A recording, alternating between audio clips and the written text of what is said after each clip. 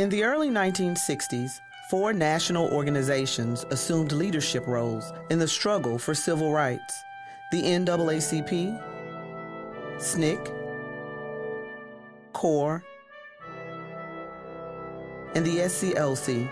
They competed, cooperated, argued, agreed, retreated, and advanced with different priorities, agendas, and strategies. But for over 4 years in Mississippi, in the midst of the nation's struggle for social justice, they worked together, sometimes hesitantly, but powerfully, to affect the course of history. This building is the epicenter where this activism was coordinated. 1961 was a watershed year for the escalating civil rights movement in Mississippi. Citizen activism increased, especially among young people, led principally by the NAACP's Field Secretary, Medgar Evers, and President Dr. Aaron Henry.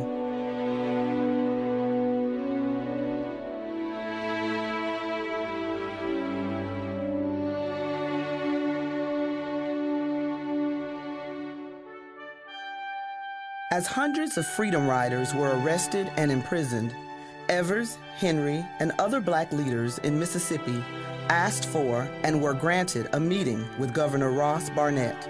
To signal their solidarity, they called their group the Council of Federated Organizations. They presented their case to Barnett, opposing segregation and condemning poverty.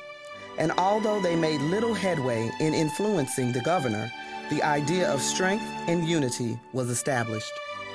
The NAACP already had a stronghold in Mississippi, but intensifying activity attracted the participation of CORE, SNCC, and the SCLC.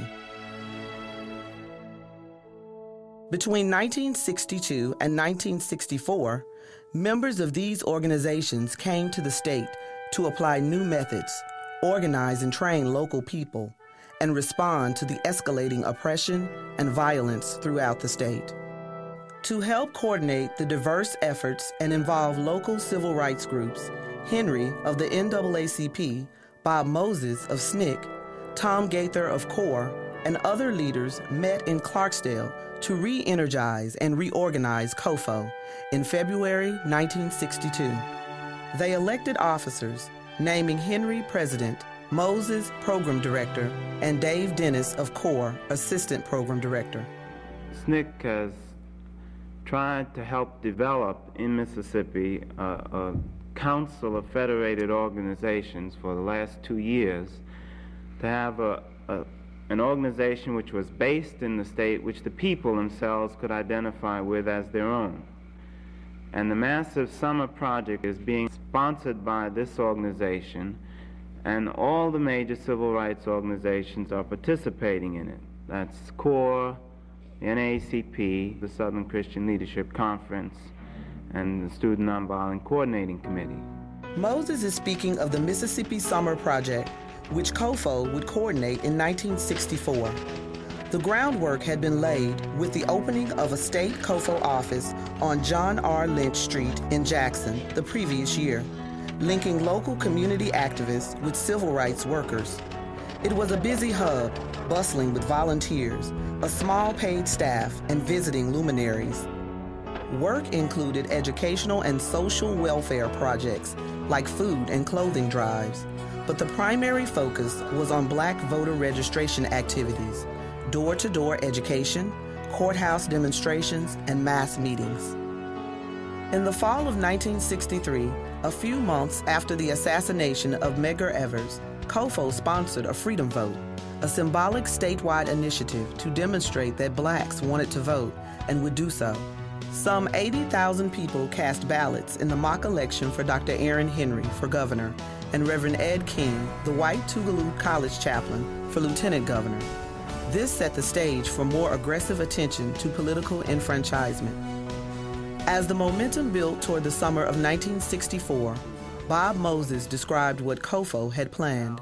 We hope to send into Mississippi this summer upwards of 1,000 teachers, ministers, lawyers, and students from all around the country who will engage in what we're calling freedom schools, community center programs, voter registration activity, research work, work in the white communities, and in general, a program designed to get the country to actually take a look at Mississippi, what she is, what kind of state she is, what kind of political system you have there, and to really examine it, and to try and force, if possible, some real change in that state, and specifically by 1964 to get the vote. COFO's Freedom Schools gave children a summer of fun-filled recreation and exposure to new ideas and experiences. Freedom Schools also gave educational opportunities to adults. 1964 was highlighted by positive experiences for the Freedom School workers and students, but it was also marked by the tragedy of the deaths of James Chaney, Andrew Goodman, and Michael Schwerner, 3 young men who had dedicated themselves to spending Freedom Summer in voter registration. Their vicious murders were a chilling reminder to the workers at the COFO headquarters of the climate of intimidation and fear that was all too real to black citizens in Mississippi. Are you scared? Yes, I'm very much afraid. Everyone here is. But we knew before we came down something about what it's going to be like, and I don't know of anybody that's turning back because of things like this that happen. The training that the summer workers had received prepared them for coming to Mississippi, and the reality did not diminish their resolve.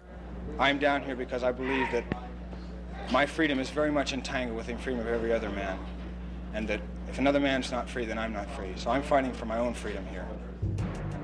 Political action on another front occurred at the April 1964 state COFO meeting with the organization of the Mississippi Freedom Democratic Party. Its purpose, to challenge the state's regular Democratic Party for seating at the National Party's summer convention. The regular Democrats refused to allow blacks to participate and did not support the National Party.